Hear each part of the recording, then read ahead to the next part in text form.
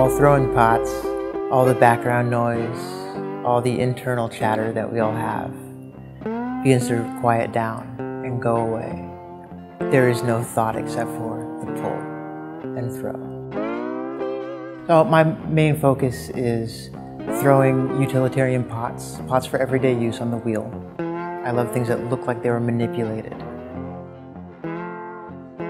The arts have always been informed by technology. Today, materials are developed for industry, and as soon as that happens, the artists grab a hold of it.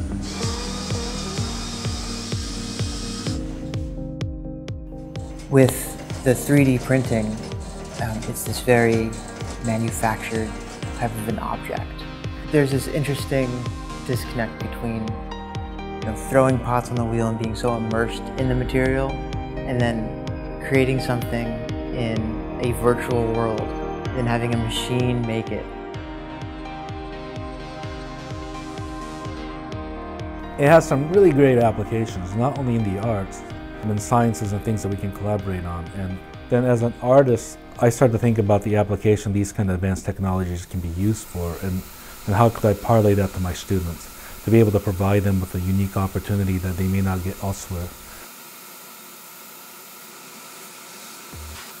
Trying to merge that 3D printed object in the ceramics that I make. What I've been doing is making tools. I've made handles for paintbrushes, gauges, compression tools that help me join seams together. So the first class was, it was an exciting time. It was all trial and error. It's going to be a lot more interesting. We didn't know how the printers worked. Were they just these magic making machines where we could push print and walk away? We've been doing with the students is trying to get them to think about ways that can be applied to their artwork. Where they can take a software application on a computer and really create things that we couldn't physically create with our hands. To be on the ground floor of this new technology, I think is really beneficial to myself. It's going to have an impact on aesthetics. It's going to have an impact on how we buy things.